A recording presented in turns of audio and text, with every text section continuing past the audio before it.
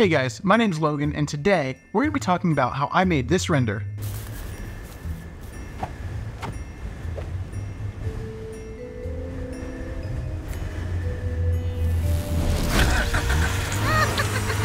So I sketched out this little dude here with big hair right next to a pumpkin, but then the hair wasn't quite hitting, so I kind of changed that up a little bit, and I was like, oh, what if we do a little witch character, and she has this pumpkin. And then I thought it would be cool if maybe she's running from something, and then she sees this pumpkin, and she uses magic to turn the pumpkin into a little pumpkin vehicle, and then just drive off. Cool, let's make it. So now that I have my idea ready, I now pull open a brand new Blender 2D workspace where I can start making my animatic. My animatic is a beautiful place because it allows me to experiment very quickly on what's going to work and what's not going to work with my animation. Here's where I start placing a lot of the beats of the story, and I can really figure out the timing here. Blender makes it so easy to just sketch quick characters and then use their sculpting brushes to just push and pull things around and make quick little pose changes to just give your character a little bit of life. Because in the animatic phase, we don't care about visual fidelity. This is all about telling the story, doing it quick, and hitting some of those keyframes and key poses so you can really start to get an idea of what is the story you're telling. And after a little bit of drawing this animatic, here's what I came up with.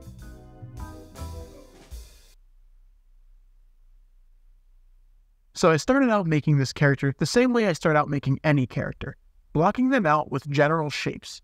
Here I'm grabbing spheres, cylinders, and just positioning them in reference to the drawing that I did.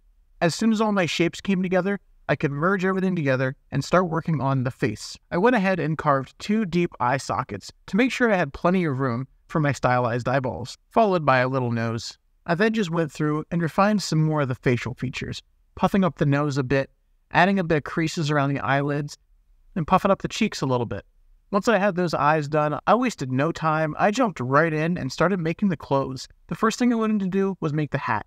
Just like the body, I blocked the hat out with a couple of cylinders, and then just took it into sculpt mode and sculpted a little bit of detail into it. At this point, I moved on to making the hair. And I gotta be honest with you guys, it took me way too long to figure out just how great Blender's new hair system is.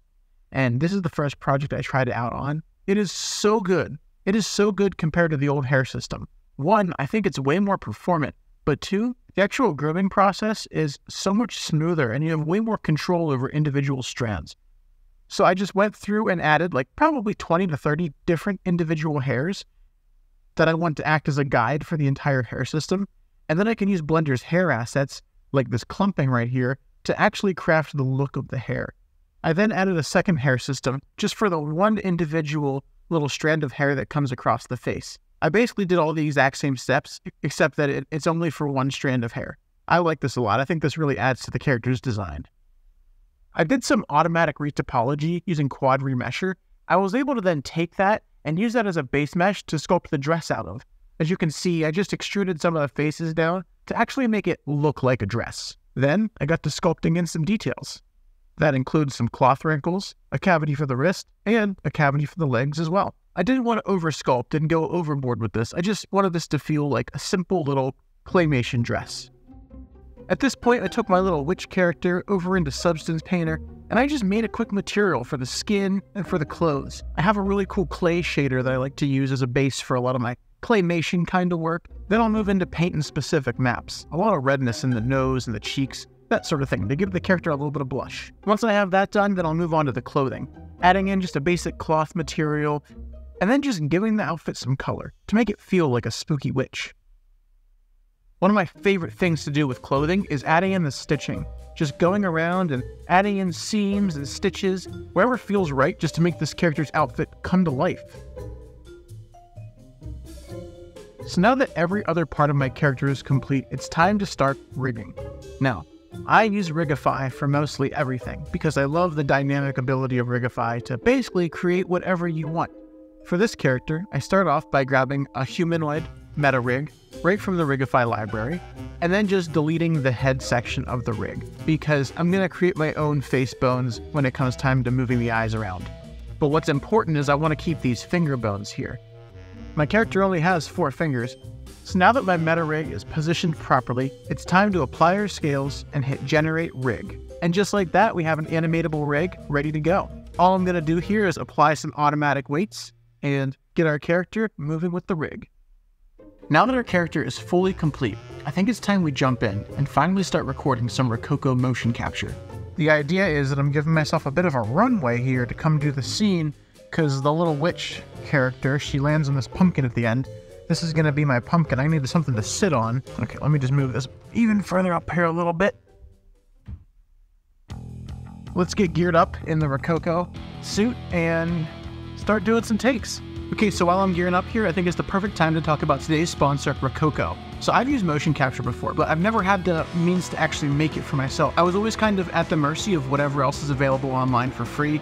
But once I got my hands on the Smart Suit Pro and the Smart Gloves, I was actually able to start making motion capture for myself. And turns out, not only is it super fun to do, but it's super easy to set up. Rokoko has a playlist on YouTube, which is super easy to follow, and I was able to get up and running in like a matter of minutes. So if you're looking to add professional motion capture into your toolkit, check out the Rokoko Indie Creator Bundle for 40% off. And also, you can get an extra 5% off if you use code RKKFreakZeus at checkout. Alright, so I'm all suited up now here. Got the Rokoko suit on. Smart gloves. It's pretty cool. It fits super nice. I love it. I love how non-invasive this feels for being basically a bunch of sensors all over your body. So, put this camera up here. I'm going to do a couple takes and just kind of go from there.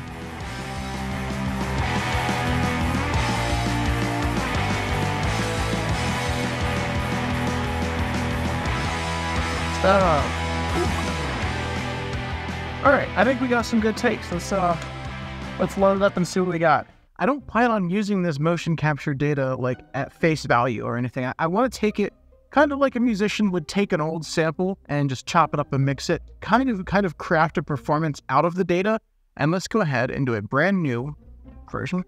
Now, the reason I'm going to a new blend file is because I don't want to mess up my rig, you know? So it's going to be important to link in our rig. So first thing we can do is I'll hit F3 and I'll go ahead and make a library override out of this. So now I can actually pose my character. And let's just see what happens if we bring in our motion capture data. And we'll import our take. So Rokoko has the add-on, of course, for Blender that you can use to retarget. But actually, I've had a little bit of trouble with this, specifically when retargeting characters that are stylized. And what I found is the Auto Rig Pro add-on actually retargets it a little bit better. So it's real straightforward what we do. So first, just for out of pure waiting time here, I'm going to go ahead and hit play. There's a lot of downtime here we actually do not need. So yeah, frame 1 is going to be the T-pose. So I just hit play here. Let's just see what's data that we actually don't need here. So this is me just goofing off. Okay, cool. I'm just going to delete all this. This is all data I just straight up do not need. So yeah, the first 250 frames, gone. Hit play. My character goes running up here. She looks around. Okay, she's being chased. She sees the pumpkin. So here I'm kind of messing up in the take, but it doesn't matter because I'm going to be chopping around this a bit. Pull out the old wand and then go ahead and give it the magic. Give it the magic. That's what we're trying to do, right? Okay. So now, yes, we're going to want to replace this with custom stylized animation of her actually like jumping up and landing. Yeah, and this is the sort of like the takeoff as the pumpkin turns into the car. So one trick I found here is to try to line up the bottom of the spine. So the character I'm using here for this is super small compared to a normal character. As you can see, this is probably the size of a regular human. So okay, so here on frame 1, I have this Auto Rig Pro remap that allows me to just take a source armature. Okay, Mixamo rig reference. Nice. And then I can select the rig we want it to be on and put that as the target armature. So I'm just going to scale this down. Now, as you can see, now we're seeing where the proportions are different compared to a human. So I'm going to start here with the hips, and I'm just going to set that hips to torso. So I'm just going to set one bone at first. Let's keep it going, right? We will set the head, and I'm only going to do a few of them at a time, and I like to do it this way so I can just kind of troubleshoot it as I go, because I really want to know what bones are being affected. Left hand, not bad, not bad. All right, I put a couple of them in. Let's see what we get. A little goofy. I'm curious if we switch the arms and hands to FK, what we get. Okay, so I'm putting the left hand in FK and I'm putting the right hand in IK. Let's just see what we get with this. The arm looks a whole lot better in FK mode. What I'm going to do then is I'm going to go ahead and set the right arm now to FK as well. That's looking nice. So the fingers are cool because they're recorded with the smart gloves, but I'm having a little bit of a problem with some of these finger bones. And they are working, but they're just a little bit wonky right now. I'm going to just skip the finger bones because those are going to actually just look better for me if I just do those by hand. So they're not going to need much. They're going to have basically two positions, open and close. I think this will work great for a base layer. I noticed that the hands just feel a little bit off maybe. Now that we have all the nice offsets using the FK mode, I'm going to go back into my Rigify panel and I'm going to use this button here, which will bake our actions back to IK mode. This will take a while, but we can do it here. And yeah, now IK is driving this whole puppy, which makes it super easy for us to just grab the IK handle, reposition this IK whenever I need it. Maybe we want to make this pose a little cooler, whatever, you know? We can just fix it, you know what I mean? Now this pose, maybe it's a bit stronger. So finally, after all of this, we have all of our animation data sort of retargeted onto the animation rig now. And it still looks a little wonky, but that's okay. This is basically our cleaned up record, and we're going to sample this for our song. So first thing that I'm going to do, now that this is kind of baked out, non-linear animation editor. And I'm just going to push this push down action. So now this is essentially like a video clip that I can edit now. Let's just kind of find some cool moments here. So split strips. So I'm going to hit Y. So Y, I'll split the strip there. So now we just have this one strip here. Let's get a new track. Let's just do that like twice. So I can move this up here. And now I have this track, which we have this extrapolation set to hold. If I just put this to nothing, now it will basically go wherever I want. I spent the next while just going through and slicing up this clip. I really wanted to make sure my fairy creature feels like a snappy little cartoon character, rather than a human puppeting a character. I'm using the hotkey Y to make sure I split my strip properly, and also making sure that I have my extrapolation set to nothing, so that way I'm not overlapping previous or future layers. Combining this technique with a little bit of blending allows me to easily recraft my animation to make it tell the story I want it to. Okay, so let's try something. Now let's try blending in sort of like an animated poses take. So instead of replace, this is going to be combine. So now what I can do is I can kind of like an animator, I can go back and I can fix my poses here to what I actually want them to be and make them more appealing to the camera. So this is the first, I think, strong keyframe that I want to get right. So I'll just move this out. So I feel like at this point here, the character needs to have sort of like a wider stance. The character's like a little bit, oh, what's going on? What's going on? So let's kind of do that here. So I set the pose. I'm going to keep going through, just keep doing a couple of different poses here. At this point, I found a really cool workflow or kind of groove that I got myself into where I'm just working through this entire motion capture collage, you could call it. And now that I got the timing right, basically giving it a stronger pose, a better silhouette. The same thing I would do in normal pose-to-pose animation, except the difference here is that all of the rough animation is already laid out nicely by the motion capture. All I have to do is go in and kind of give it a final polish over and make all of the poses feel more energetic, fun, and stylized. So to create the pumpkin car rig, I first started off by just creating a pumpkin with some basic spheres, rotating them around to get a general pumpkin shape. I knew that the pumpkin had to be able to morph and open up to expose the wheels and headlights, so I just used some simple shape keys and a little bit of sculpting to open up the sides of the pumpkin to allow space for those extra components to live. I then just duplicated the base shape of the pumpkin around 4 times, so I had the tires. I then quickly just used a couple of cylinders to act as vines that connect the main pumpkin to the little tire pumpkins. And then using the snake hook tool, I was able to make the vines look a little bit distorted and spooky. As for the actual rig of this car, I didn't do anything special. I just have a default bone setup, with a simple IK chain that leads to each pumpkin at the end. I figured this would be fine, seeing as it's just a wonky organic car pumpkin that was gonna move in weird ways anyway, so hopefully this way it wouldn't feel too stiff. Once the car pumpkin was fully rigged up, it was time to animate. I just started grabbing all the controls and trying to condense the pumpkin inside of itself. I really wanted that transformation to feel visceral. I wanted you to be like, oh wow, the pumpkin exploded. Where did this car come from? It needed to feel sudden, but also have a whimsical Halloween, pumpkin kind of vibe to it, Anyway, here's the final result of that little animation.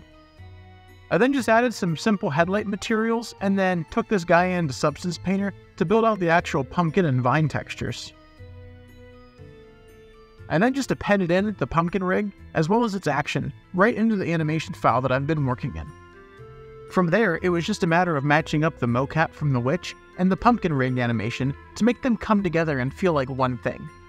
After a little bit of fine-tuning the poses and the timing, I was able to just parent my witch directly to the pumpkin rig, and just like that, she's driving a pumpkin, dude. So for both the eyelids and the mouth, I'll create different sculpts to represent different expressions and swap between them similar to claymation. And the same thing goes for the mouth. In this little short render, I only made 3 different versions of the mouth. I made a closed one, which are like some puckered lips. I have this Vizine, which is sort of like an evil kind of laughter. And I also have an shape. I mean, come on, we're still talking about animation. The idea is this is the illusion of motion.